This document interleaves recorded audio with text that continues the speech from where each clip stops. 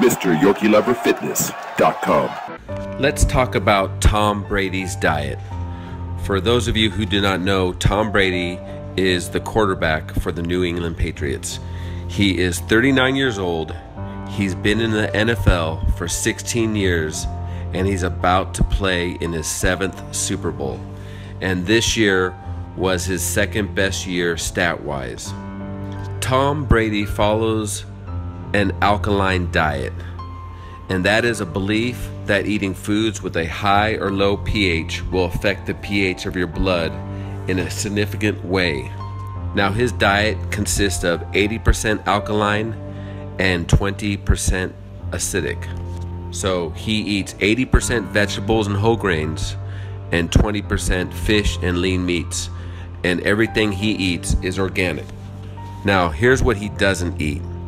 He doesn't eat sugar, white flour, nightshade fruits and vegetables, which consists of tomatoes, peppers, eggplants, potatoes, and certain berries.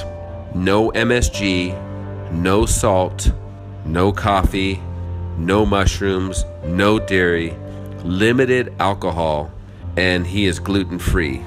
His fat comes from extra virgin olive oil on raw foods and coconut oil on cooked foods. Now, he says the reason he doesn't eat nightshade vegetables and fruits because he believes they cause inflammation in the body. If you look at Tom Brady, he does not look or act like he's 39 years old. So let's talk about the NFL.